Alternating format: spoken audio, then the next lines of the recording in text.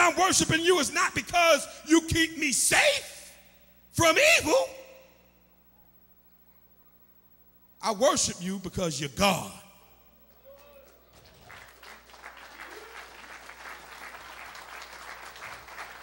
If I have a reason why I worship you besides you being God, then that means there's going to be a reason that I stop worshiping you. See, you ain't going to never stop being God. See, that ain't going to never change. And if I'm just worshiping you because you're God, then I'm going to always worship you.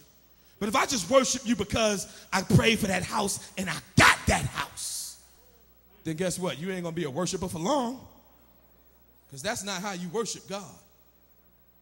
God tell us how he wants to be worshiped. And he said, listen, all you that come to me, you worship me only if I give you houses and blessings and children and wives and husbands. That ain't what he said. That ain't what he said. He said, if you're going to worship me, you got to worship me in spirit. And you got to worship me in the truth. In order to properly worship God, you have to be in the truth of God. If you're not in the truth, then you're not a worshiper of God Almighty. See, Job is in the truth. So naked I came, and naked I will return. Read on. The Lord gave. The what? The Lord gave. Read it one more time. The Lord gave. Read it again. The Lord gave. Read it one more time. The Lord gave. Yeah, the Lord gave. He knew everything that he got. He got it from God. All his riches, all his sons and all his daughters, he knew everything came from God. He didn't start catching hell and just, give me back my tights.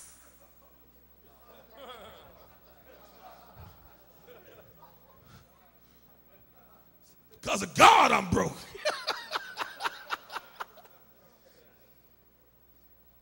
Everything that you got from God. Everything that you get from God. And if he can give it to you, and if he's righteous when he gives it to you, then he can take it away from you. He's God. The Lord gave, read on. And the Lord, read on, had taken away. And the Lord hath taken away. Woe unto you that have lost patience. How many of us have this attitude when we lose? When we ain't got no more. At the moment, things ain't the way that you would like them to be. Are you still good with God? And are you still good with the truth? Because God called you into the truth. That's how you show your attitude with God, you know. You have it with the truth.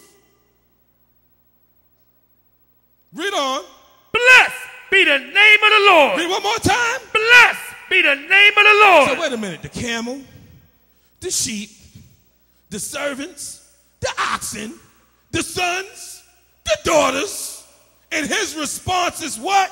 Blessed be the name of the Almighty God.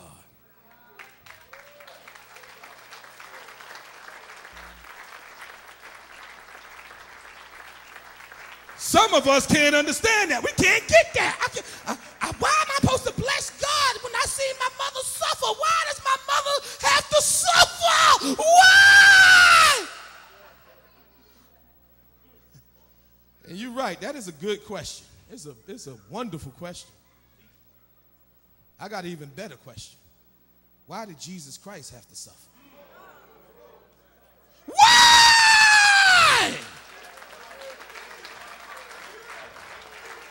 Was it because of our sins?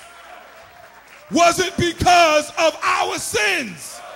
If he suffered for us, which is the doctrine of God Almighty, is it too much to ask that we be partakers in his suffering? Because there's lessons that's learned in suffering. Anybody that came up hard, they know exactly what I'm talking about. There's lessons to be learned in not having. Not knowing where your next meal is coming from, or at the time when you don't know God. There's lessons to be learned in that. There's lessons to be learned in pain.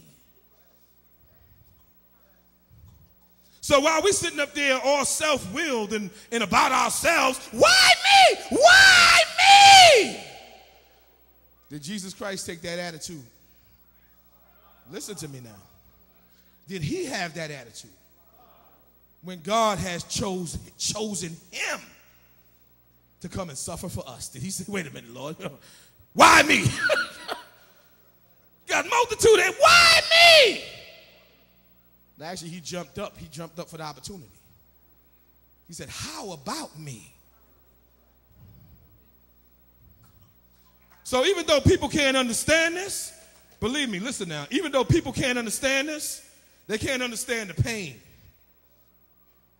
They can't understand the sorrow and the tears. In the world, we know they definitely can't understand that. Why is it, if there is a God, why is there so much suffering? Because there is a God.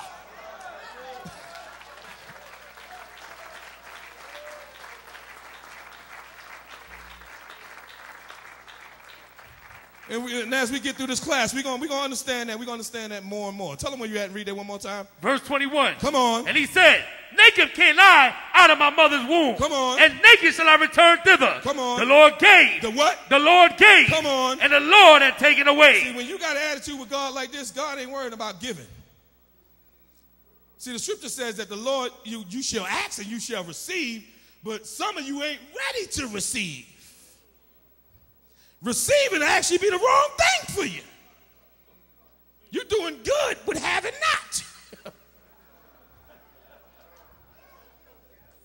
I mean, just look at the examples in the world. They tell you can't give, the way they say it in the world, you can't give a nigga nothing.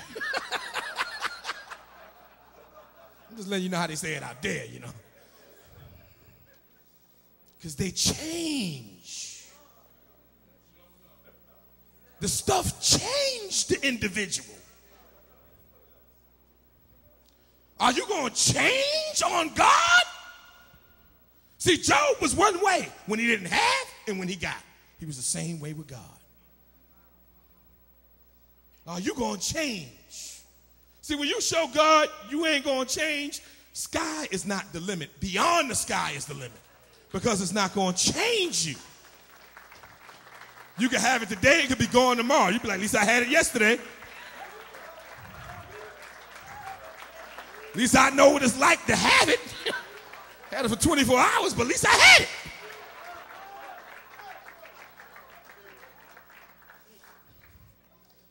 Tell them where you're at. Read it one more time. Verse 21. Come on. And said, naked came I out of my mother's womb. Yeah, we all got to have this attitude because this is the reality of the situation. We think this stuff really means something. Justice means something, which means, yeah, you ain't supposed to let nobody rob you. Let them get away with it because that would be unjust.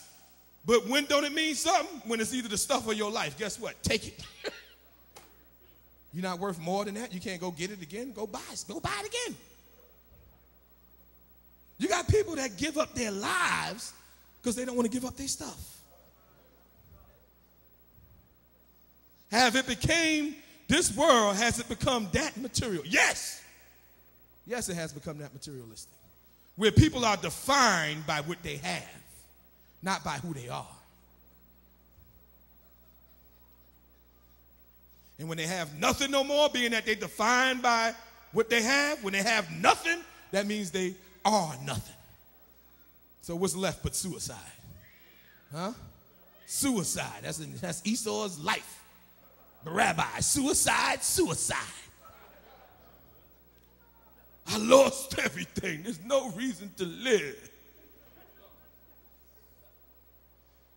But the righteous man of God said what? Read on.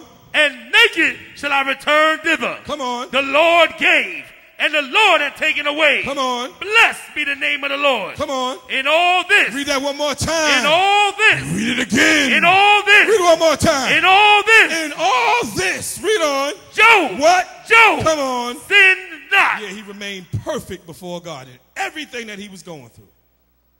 He remained perfect before God. There's a scripture in the Bible where God tells us, I don't give you a reason to sin. There's nothing that can happen that justify you sinning. Absolutely nothing. So in all this that happened to Job, he sinned not. He stayed right with God. Read on. Nor charged God. Nor did what? Charged God. Nor did what? Charged God. Read on. Foolishly. Yeah, why you doing this to me, Lord? You don't love me no more, Lord? Nah, you ain't talk to God like that. He stayed with the reverence and respect that he's supposed to have for the Almighty. Does everybody understand that? Now, in the Bible, is that it? Yes, sir. In the Bible, what is that called? What does that refer to? What does that refer to in the Bible? Huh? What does that refer to in the Bible? What does that refer to? I want to hear everybody. What does it refer to? Yeah, that's just not it. Somebody said it over here. What does it refer to? What does it refer to? What does it refer to? What does it refer to? It's called the patience of Job. The Bible calls that patience. Not losing patience with God. Everybody got that? Let's go to the book of James chapter 5. And let's look at that. James chapter 5. So now we started off this class with the title, Woe unto you that have lost patience. We see what patience is. How to be patient with God under every situation and circumstance. The book of James chapter 5 in the New Testament. Crack this for me, please. James chapter 5, and let's look at the 10th and the 11th verse. James chapter 5, verse 10 and 11. Read. Take, my brethren. Read it one more time. Take, my brethren. Read on. The prophets who have spoken in the name of the Lord. Who have done what? Spoken in the name of the Lord. For an example of suffering. For an example of what? Suffering. Of what? Suffering. They didn't say why. In the name of God, as they spoke it, they said, we're going to show you how to deal with pain and suffering. In the name of the Lord. Read that one more time. Verse 10. Come on. Take, my brethren, the prophets who have spoken in the name of the Lord. Come on. For an example of suffering afflictions. Read on. And of patience. And of what? Patience. And of what? Patience. Read on. Behold, we count them happy. We count them what? Happy. Read on. Which endure. Yeah, we count them happy which endured. They went through it. They made it to the end of it. While they was going through it, it didn't break them. At the end of the suffering, they met God. At the end of the suffering was the blessing, was the healing, was the reward. See, you don't go through nothing for nothing. Everything we go through is for a reason. Everybody understand that? You get hit by a car, clap! 10 years later, you needed that money from the lawsuit. You're like, well, I had to get hit for this. I can't answer that question, but I know you needed the money. Can't tell you why you had to get hit. But you can testify that the money came just in time. Some people, they're not able to maintain their primary residence, and they get evicted. They get foreclosed. And they end up having to gather their stuff, pack their stuff, and move their stuff from one place to another. And then it ain't until when you're done moving, when you're done with your wayfaring travels, that you start realizing that you was always meant to be where you ended up at. And you ain't gonna notice these things if you ain't paying attention. Some of you, let me say this to you. So you can get where I'm coming from. Some of you never left your block. Okay, don't act like you're, please don't act like I don't know what's going on. Some of you grew up on the block. Your grandmother grew up on the block. Your grandfather grew up on the block. The block is so hot that people start making songs about on my block. But like, don't you know there's a whole nother street? I can't tell you there's a whole different world out there. There's another street besides your block. You got people that's born and they die. on their block. So if I see the world, see around the corner.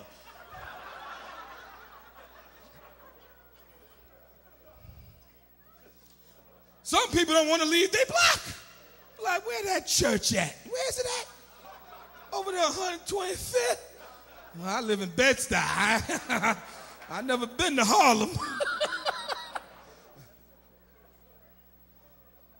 Well, that family shelter's in Harlem. Now it's close, ain't it?